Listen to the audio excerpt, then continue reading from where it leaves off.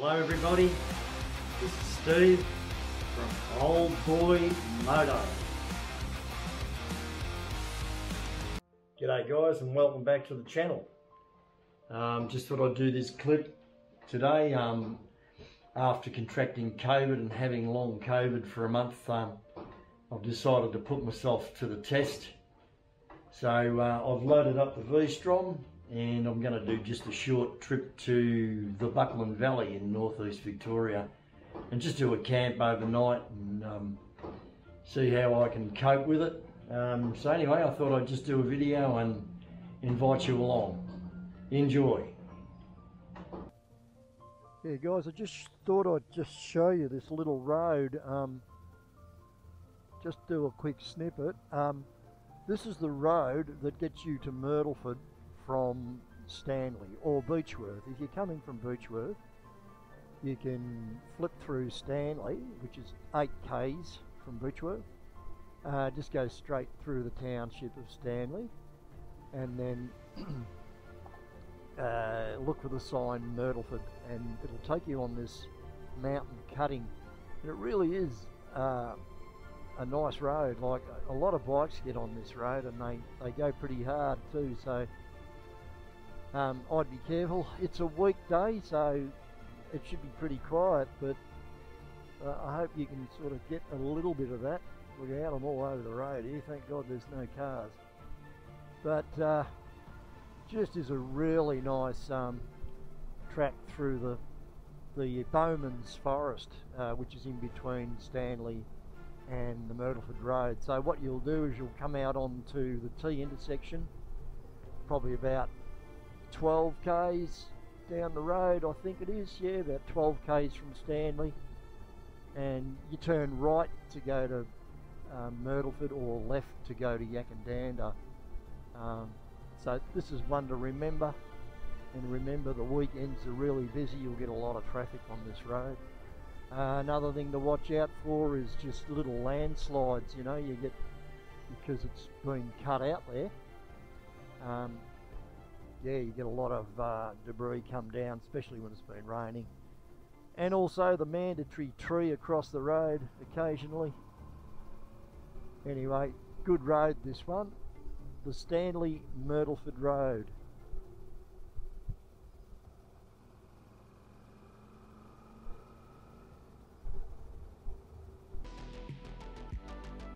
Yeah, just as I'm coming down the hill, I've had about 7 or 8 riders go past me and hammering. Yeah, good luck to them. They look like young blokes on sports bikes. Mixed. Yeah, just coming into the little township of Porpunka. I don't know if you can read that. Very strange name. It's an Aboriginal name, obviously. And just over there, when I was a kid, I used to go to school there. I went there in 1967. I started school there. I was about, oh no, sorry, 66. So I was 9, I think, or 10. That was the first time we lived in the Buckland Valley, and I used to travel from the Buckland Valley every day by bus to school in this little 12-seater Thames bus. Thames. Not many people today would know what a Thames bus is. Anyway, it was an English-made bus, made in England, and it was like a little roly-poly sort of looking thing. If I can find a picture of it, I'll put it up on the video. Anyway, beautiful scenery here. That's Mount Buffalo over there. Yeah, it's just really, really nice, the Buckland Valley. A lot more people living up here now though. Like in the 60s, I can't exactly remember where the dirt road used to start, but I know that past the farm that we were living on, the road was still dirt until they bitumenised it, probably another 10 or so k's up the valley. Yeah, they were good days. I used to ride my push bike in too, like probably 10 k's just to get an ice cream. Anyway, enjoy that scenery, guys. It's absolutely beautiful.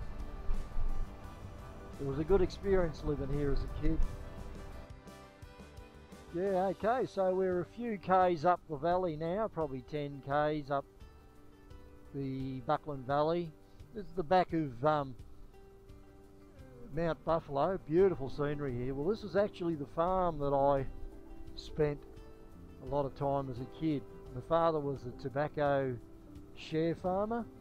We actually lived in this house here, the one with the fern on it there. It looks bloody beautiful. It's called Valunga. It's changed a little bit, but a lot of the old houses are still there. That's a brand new house there. But that used to be all tobacco, and I'm pretty sure the same owners still own it. I can remember that rock out in the middle of the paddock there. I don't know whether you can see it, but as kids we used to get a picnic and go out on the rock and have a picnic for the day. It was bloody beautiful. Alright guys, so this is what they call the Buckland Bridge, and that's the old bridge over there. And they told me that the trusses underneath the bridge were First World War items made out of the bridges that they used to construct for the First World War.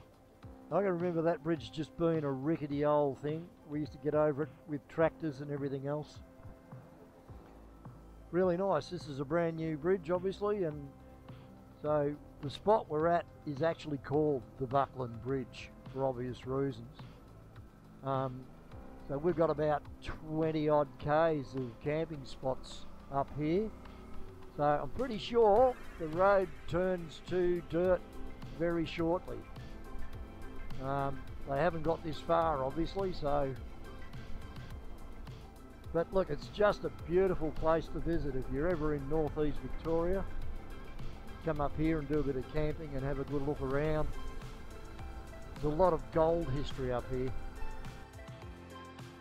Yeah, righto, so we've come a few more k's up from the Buckland Bridge and you'll get to the Buckland Cemetery.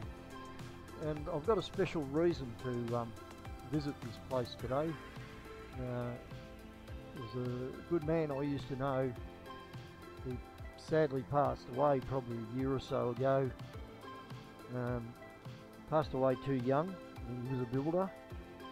Paul McMahon was his name, and he was just a good bloke, and he was a keen shooter and he spent a lot of time in the Buckland Valley, and so he was asked to be buried here, and I'm just going to go and visit the grave.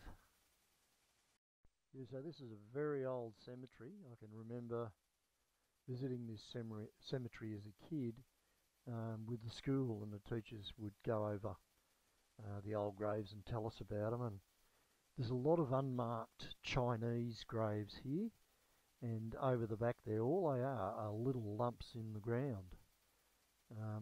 Basically all they are. So it's a pioneer cemetery.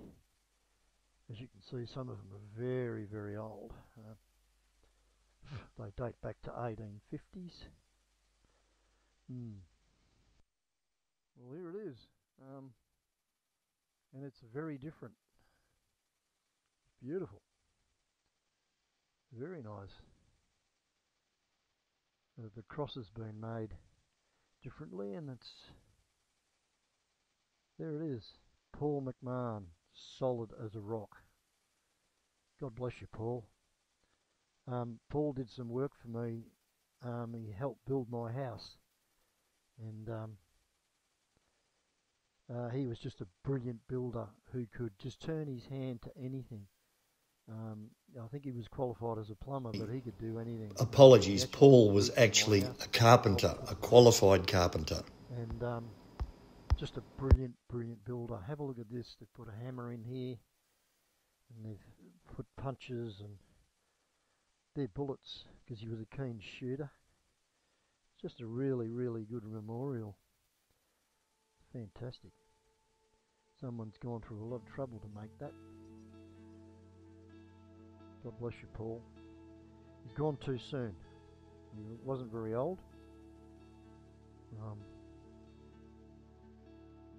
It was just a pleasure to know him.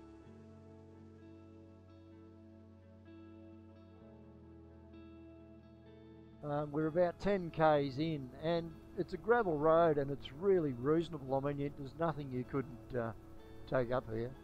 I mean, it's in really good condition. It looks like it's maintained very well. It's been graded. You know, I mean, you can pull a caravan into here.